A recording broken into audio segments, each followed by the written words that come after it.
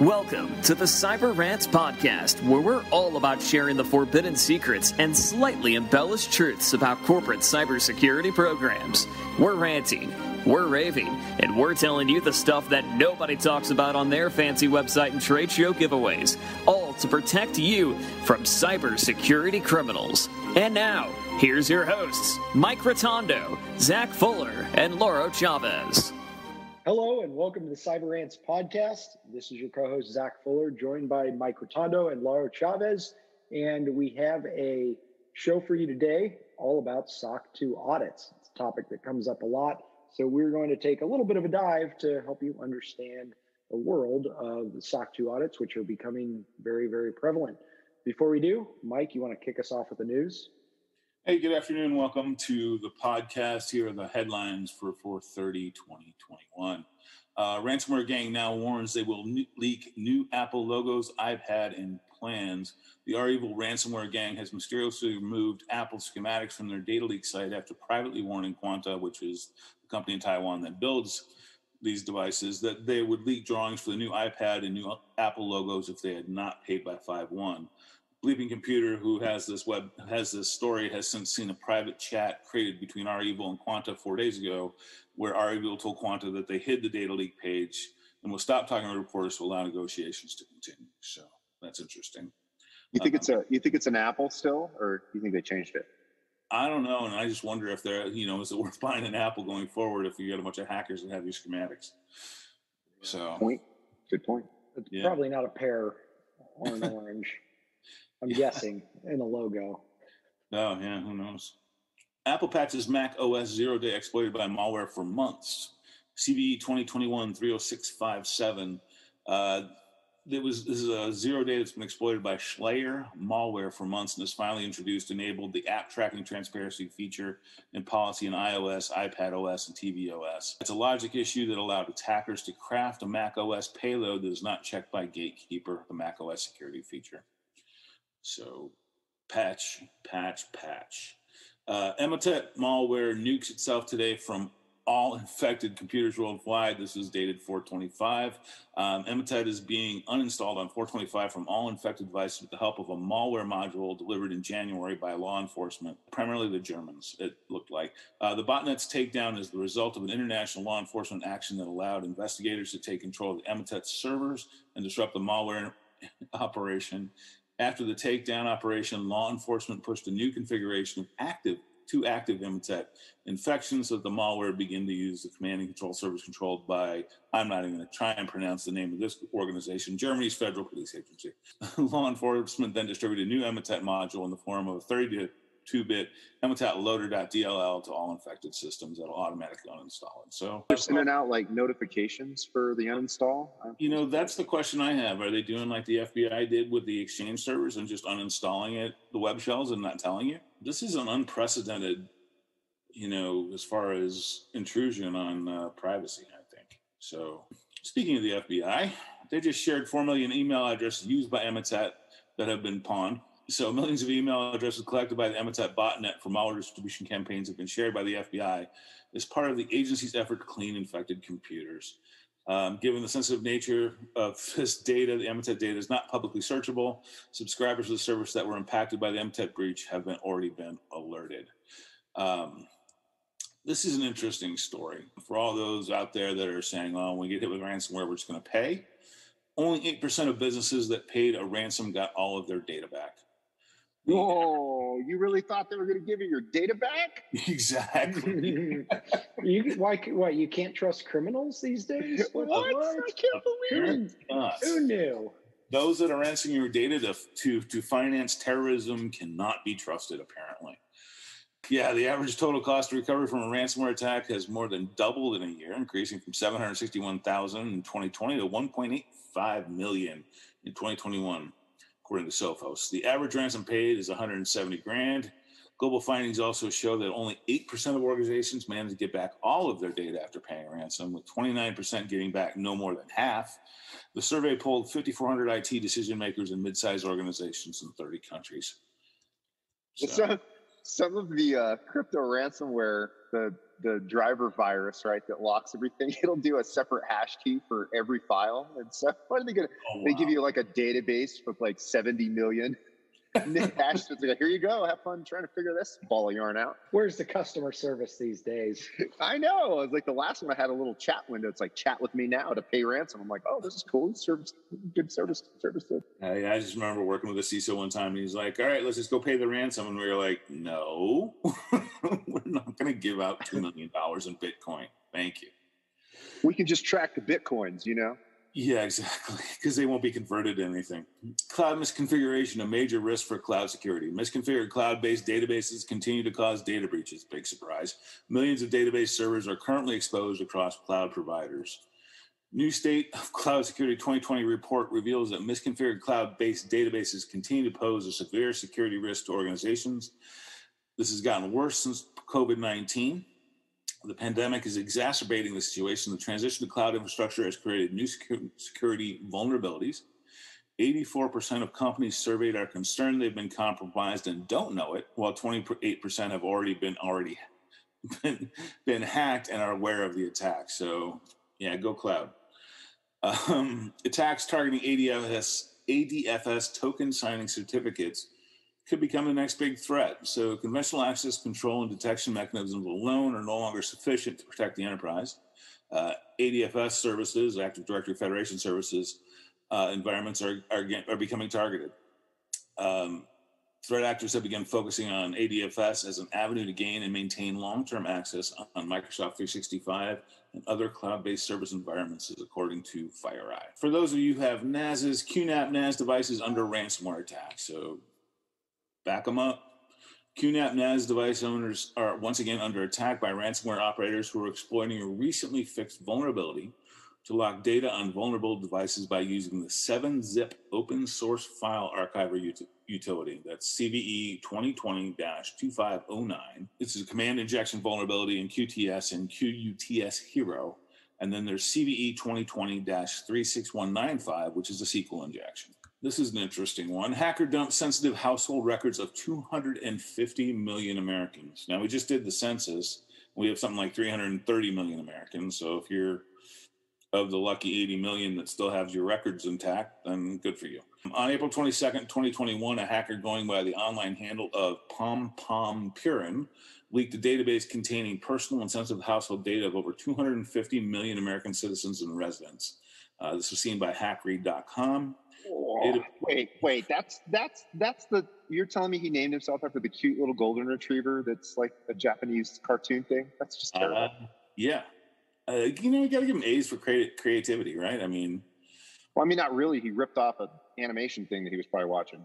That's true, but you're sitting there writing code, you have something to do, right? Watch some Japanese anime. Yeah, I don't know. Well, anyway, the database was leaked on a prominent hacker forum and compromised 263 gigabytes worth of records. A bunch of CSV files with 200,000 listings. Although it's unclear who collected or owned the data, according to the sources, the leak came from Open Apache SolR hosted on Amazon Web Servers. So if you're on AWS, keep in mind you're not bulletproof, all right? You do have to secure that. Middle market companies facing a record number of data breaches. That's good news, right? Middle market companies possess a significant amount of valuable data, but continue to lack appropriate levels of protective controls and staffing. The results revealed that 28% of middle market leaders claim that their company experienced data breaches in the last year, a sharp rise from 18%. 33% of middle market executives said they experienced a ransomware attack or demand in 2020. 45% of social engineering attacks were successful last year, a spike from 28% in the previous year. Large middle market companies, 67% reporting the manipulation attempted of workers and 43% reporting ransomware attacks, compared to 19 and 24% small organizations. The middle market is responding, hopefully this is positive news, by increasing its investment in a variety of protective measures, and I'm assuming it's going to be tools and maybe additional staff, with 71% of respondents having dedicated a function focused on data security and privacy. If you want to spend that money, just contact Zach at silentsector.com. So with that, Laurel, how about some vulnerability? All right. Well, pom pyramid, man. Whatever. Anyway, so not a lot this year. There's not any validated POCs for exploits this week, which is good. However, we talked about content management for websites. There's a lot more content management exploits being thrown up for validation. Some for Kirby CMS. What I wanted to bring up specifically was for WordPress plugin. Anyways, it's GraphQL, which is a framework for APIs. So I think that's interesting. And that's a denial of service for that. And there's also a remote code execution enabled for that as well. So make sure you maintain your WordPress stuff. Okay, stop using plugins. Or stop using WordPress. Yeah, just stop using WordPress. I don't want to talk about WordPress like that. I mean, it's like a dirty rag. You know what I mean? It's not like you can't use it. You just got to be very careful how you use it, because you might dirty something that you want clean. You know what I mean? So it's like, you don't clean your windshield with a dirty rag sort of thing. So anyways, use it at your discretion. I've had many WordPress sites throughout the years, and probably won't do that again. But onward to SOC 2 audits. This is a topic that is very prevalent. It's something that people need to be thinking about, especially if they're in the business to business technology space. So if you're a software as a service provider, a system integrator of some kind that has, any type of proprietary systems or data handling that you're providing and using for services for larger enterprises, SOC 2 is going to come into effect. So ed tech, med tech, fintech, all the techs, this is something that's being demanded more and more by organizations of all sizes, and SOC 2 has quickly become the U.S. standard, I would say, for a third-party attestation of security. And so it's, and I think there are a lot of great things in the SOC 2 requirements. There are a tremendous amount of benefits, and companies are using it or learning that they can use it as an asset, which is great. But there's also a little bit of a misconception that, well, if everybody's doing it, it must be easy, right? And I think that's not the case. We'll talk about through this episode how to prepare, what you need to think about, the different types of audits, and so on. But before we get into that, want even more CyberRants? Be sure to subscribe to the CyberRants podcast. Get your copy of our best-selling book, CyberRants, on Amazon today. This podcast is brought to you by Silent Sector, the firm dedicated to building world-class cybersecurity programs for mid-market and emerging companies across the U.S. Silent Sector also provides industry-leading penetration tests and cyber risk assessments. Visit silentsector.com and contact us today. Mike, handing it over to you, being that you do SOC 2 audits as an auditor, and then on the other side, help other companies get prepared for SOC 2 audits. What are you seeing out there as kind of the biggest stumbling blocks or maybe misconceptions that you want people to know right off the bat about SOC 2? Well, the number one misconception that I see is that people think it's an IT audit. While it is, IT is a huge component of it, is actually a company-wide audit that will include financial, HR, and other components. So if you are the IT manager and you are tasked with completing this audit and don't have support with the rest of your organization, you're going to have problems. So that's the number one thing that I see as a problem, is that you have to understand this is not just an audit of the IT environment. So that's key to understand. There are different demands that we're seeing out there in the marketplace when it comes to SOC 2 audits. I think that a lot of people think it's kind of a check the block activity, but it's certainly not. It's something that occurs over time, something that companies get into the rhythm of doing every year. What would you tell people, as far as what to expect when you're going into a SOC 2 audit? What do you need to be thinking about doing, preparing when you're getting into this for the first time? Yeah, so the first thing, on your first audit, you need to expect it to be a 12-month practice. And then depending on the state of your internal IT environment, you may need to dedicate a specific resource just to providing the evidence and updating the evidence, because we as an auditor can't provide you evidence. We can't provide you controls and then audit them. We are solely coming in to evaluate the controls, look at evidence the controls are in place. So first of all, keep in mind it's going to be 12 months. Now, what we do is kind of innovative in that we do a 3-month readiness assessment prior to beginning an audit. So we can condense the audit down to 3 or 6 months if need be. A lot of it will also depend on what your client is asking for. They may want a 12-month SOC 2. So they can evaluate over 12 months what you've done. It's kind of like PCI. They want to see, your quarterly updates, your monthly updates, that kind of stuff. Make sure you've been doing it over the last year. But there's no hard and fast on that. So there's a lot of prep that needs to be done. There's a lot of writing that will need to be done. There's a lot of evidence gathering on your side that needs to be done. You need to have your pen tests, and you need to have, scanning, and you need to have, all your documentation in place and your HR employee handbook. And are you doing background checks or aren't you doing background checks? There's just a myriad of pieces of information that have little to nothing to do with IT too. So. Yeah, and I think the other thing that's important to understand is that there are a variety of different types, right? Not all SOC 2 audits are the same. There's a type 1, which is essentially point in time assessment, validating that the controls have been defined, versus the type 2, which holds a lot more weight, has a lot more credibility, that validates that those controls exist over time. And one of the things I've seen is that a lot of companies are demanding, I think more than anything else, a SOC 2 type 2 conducted over a 12-month period, right? Reviewing 12 months worth of controls. That's going to hold the most weight for an audit. But it's not always the best place to start. Some companies might want to start with a type 1. Do you have any advice on when to choose a type 2 over a type 1? I would say unless you have a specific driver from a client, start with a type 1. A readiness assessment and a type 1, and then go to the type 2 from there. Because you can just build on the type 1 and to complete the type 2. If you have to jump right into the type 2, keep in mind it may take 12 months to get it done. Type 1 is still going to take 3 months or so based on the evidence collection.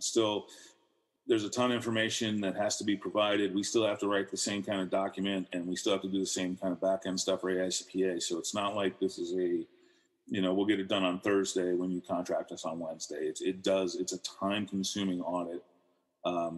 It's not quick, and it will be at certain times painful, but if you get your stuff squared away, this may be nothing. You may sail right through. If I could add just like one thing that I see from kind of assisting you, Mike, on some of these SOC 2s is that I think one of the things that's daunting that companies tend not to get is that like the change management process has to be documented down. Yeah. So if you make updates on a server, like your patches, you better have the change management system that shows that you requested for change and that it got approved and it was like reviewed for impacts and that you can show 3 or 4 of these, because Mike may ask, okay, I want to see a couple change management docs from July, and I want to see some from September, and I want to see some from February of this year.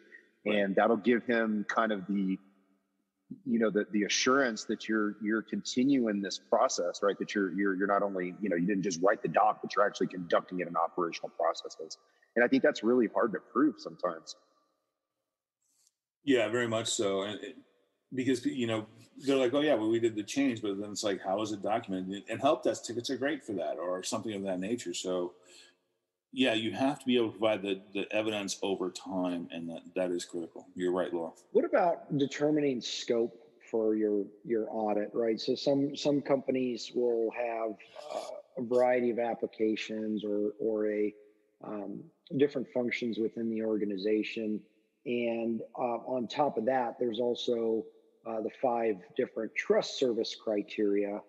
Right. That you have to keep in mind. I mean, what's your guidance as far as determining scope, maybe even limiting scope for your first audit or so? Well, I definitely recommend only doing one TSC the first time, and generally that's security. If you add the additional TSCs, that's just additional data that will need to be provided, and there's additional time that will be needed and additional resources on your end that will be needed. Security, in my opinion, is really the primary one that we really want to focus on. And I think that is where you should be. Now, with the SOC 2 Type 1, you can do it on an application that is architected to be SOC 2 compliant. You don't have to do it as, there's certain industry or enterprise-wide things that need to be done, but it is not as stringent as a SOC 2 Type 2, which is really the company as a whole is functioning the way it's supposed to. So yeah, I definitely recommend one TSC for your first time. If you want to expand from there, because the audit's going to get easier in the second year. So if you knock out security the first year, you want to add TSCs in the second year, like processing or, one of those, or privacy, add those in the second year because you've already knocked out security, which is really the bulk of the controls anyway. So you're going to go ahead, bite the apple one bite, take one bite at a time. Don't try and swallow the apple. Is really what it comes down to. So, yeah, again, why rush into things unless it's driven by a specific client requirement? Usually what we see is clients asking for the 12-month SOC 2 Type 2, but they're not necessarily specifying which trust service criteria or TSC.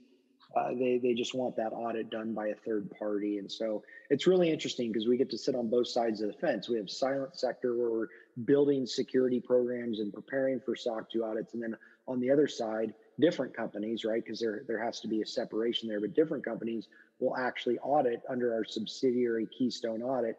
And so it's interesting to see both sides of the equation. And what that brings to mind for me is one of the questions people always ask is, well, okay, we know we need to get prepared for this. We know we need time to build a formalized cybersecurity program, but what's the actual audit going to cost?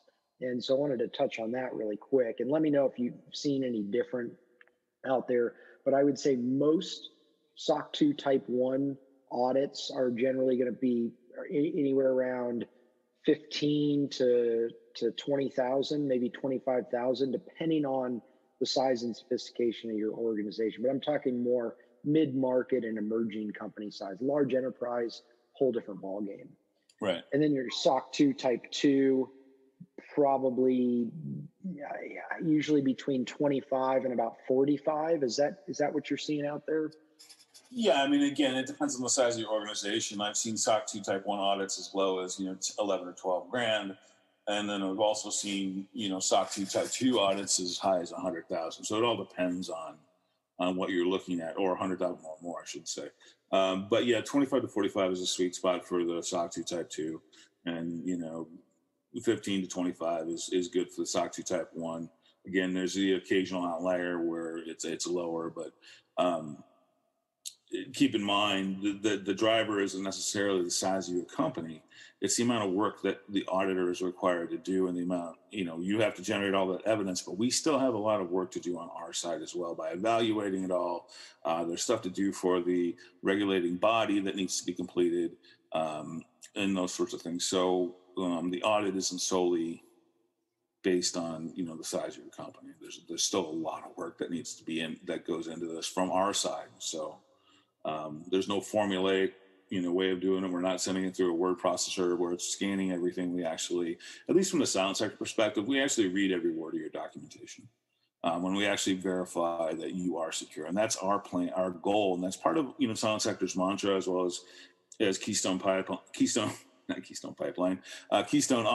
is that we're still more concerned about your security and actual compliance rather than just checking boxes for you. So.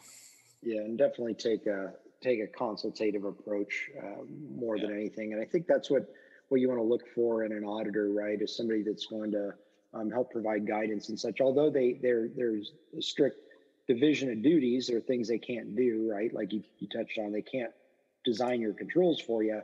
At least get somebody who's consultative and can provide guidance, things like that, rather than just kicking out a report and saying, there you go, right? I mean, anybody can really do that. And there are a lot of auditors that only have an auditing background.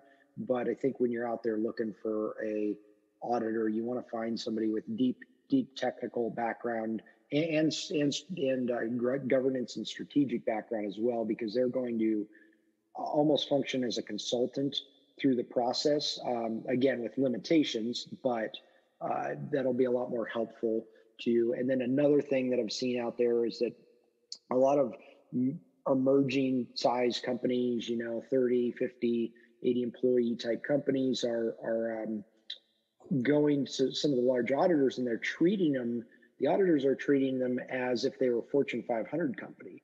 And there's certain things that just don't apply. You want to touch on that, like physical security controls and such, that are just not, the expectations can't be the same for smaller enterprises? Well, yeah, very much so. I mean, you don't have the layers of management. You don't have the physical environments. You don't have,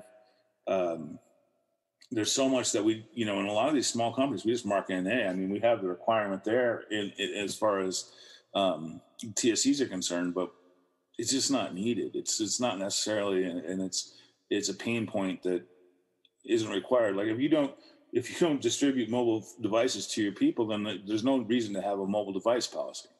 And there's certain things like that you have to take in consideration.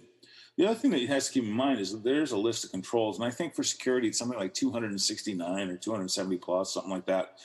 Anyway, the auditor can choose anything out of there to pull the records for, but they're not going to pull everything.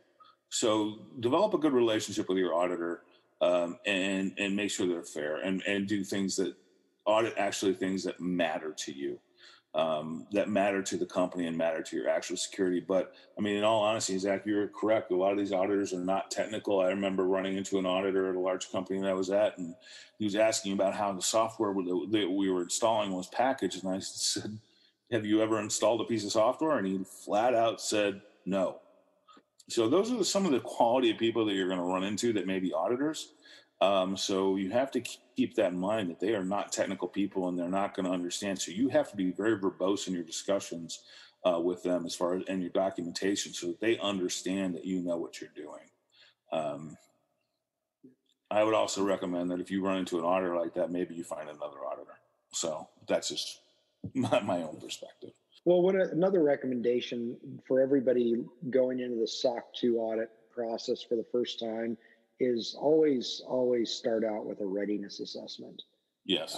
It can be done by the auditor that you've chosen or some other party, but regardless, do a readiness assessment and then give yourself time. I mean, we recommend 3 months typically, but give yourself time to fill in those gaps. So when the audit comes, you're ready for that. Don't jump into this. And that being said, the worst situation companies get themselves in is they wait for their SOC 2 audits until a customer demands that they have one done in the next 8 months, or 6 months. And then it's almost too late at that point. So, and you can do a readiness assessment without having someone holding a sword over your head saying you got to get this done now. Right? Or a contract over your head. Just get it done. Yep. Start there. Start working toward building your formalized cybersecurity program. And in accordance with SOC 2, I wouldn't say SOC 2 is the best framework as a basis, but you can build it with NIST CSF or CIS controls or something like that if you haven't already, and then just crosswalk to the SOC 2 requirements. And starting with the security trust service criteria, you should be good to go, giving yourself some time and putting some resources into it. So we are running out of time here, speaking of time, but really think this is a excellent topic. We'll probably cover this regularly over future episodes because the SOC 2 requirements are more and more frequent from large enterprises. So excellent talk on this topic, and we're just scratching the surface. But before we jump off, any final ideas, thoughts you want to leave? I think it's just worth contacting someone to do a readiness assessment. If you're in that business that you described, the B2B tech, just do a readiness assessment, see where you are, so you are prepared when that question comes up. Those are generally painless. They're, generally we do them over a month. We just go through the evidence and give you do you have this, do you not have this, maybe do a screen share and look over your shoulder and say, yeah, that document will suffice, that won't. And that'll really prepare you going forward. So when that question does come up and that $1 million contract's hanging over your head pending SOC 2, you're like, all right, we can nail that out pretty quick. Yeah, and I'll just jump in and say that I think some of the things that we see missing the most is, I mean, obviously documentation is always missing. So just because you're doing it doesn't mean that you've got it documented. The other thing that I see missing is administrative control. With the a diverse workforce like we have today, everybody's at the office, not at the office. Controlling admin rights. If you're not controlling administrator rights today, you're gonna have problems to start trying to get a handle on that. And then continuous vulnerability scanning and patching for all your endpoints too, right? Whether they're remote or they're on-prem, doesn't matter. You need to be able to manage those endpoints from a update perspective, making sure that your users can't use something legacy, right? Or install apps. And here's one final thought from me. If you're using Google Chrome for any part of your business, you need to make sure you have a plan to keep that updated on a weekly basis at this point. I'm just agreeing with you, man. That's very true. Yeah, sorry. Yeah, update your Google Chrome, dang it. Tell us how you really feel. And get your pen test done. That's also critical. It's a requirement of SOC 2. It's a requirement of PCI. It's recommended by NIST. It just do it. Get it done. Don't get into scan. Get an actual web app test and get an actual pen test. And you know what? Go the extra mile. Get the internal pen test too. Because we don't need the M&M structure, right? You don't need the hard candy coating with the soft shell. You actually need to have a hard interior as well. Excellent point. And we have a mini series of 4 podcasts all about pen testing, and we have a deep discussion about that in our book, CyberRants, as well. So lots of good information out there. Well, thank you everyone for listening, for joining in. If you like the podcast, subscribe. Let us know your comments, your feedback, your ideas for topics, what you want us to discuss, and we will do so. Have a great rest of your day. See you next time. Pick up your copy of the CyberRants book on Amazon today. And if you're looking to take your cybersecurity program to the next level, visit us online at www.silentsector.com. Join us next time for another edition of the CyberRants podcast.